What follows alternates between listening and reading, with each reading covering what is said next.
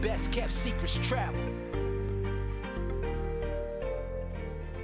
Especially in these selling situations, these people come across as friends and they put you at ease. Sometimes you can be put into a false sense of security and then make unnecessary risks that you shouldn't. You have to remember to look after yourself, because at the end of the day, these people aren't going to look after you. They are not actually your friend, even if they come across as your friend. Only you and possibly your family. Yeah, and we've been to countries where, you know, the new iPhone's the equivalent of a third of a yearly income to some people we've met.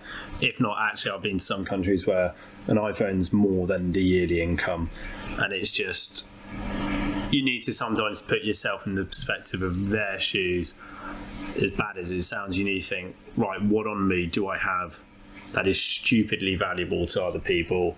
I've even been in shops with you, making sure that I take a purposely cheap phone just in case something happens, or if someone even pickpockets me. I think one of the funniest things I've done was when we were in Brazil, I bought a really old BlackBerry. The only thing I put on the whole phone was I didn't even put a password on it as a joke.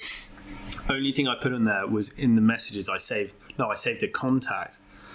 I'm not going to say the word, but it was beep you for taking my phone. And that was the only thing in my whole BlackBerry.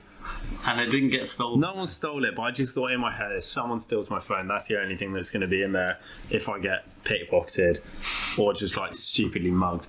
I just thought that'd be a funny thing. And what if they only spoke Portuguese? They might look up what it means. Hopefully they know what it means if they're trying to steal phones off people.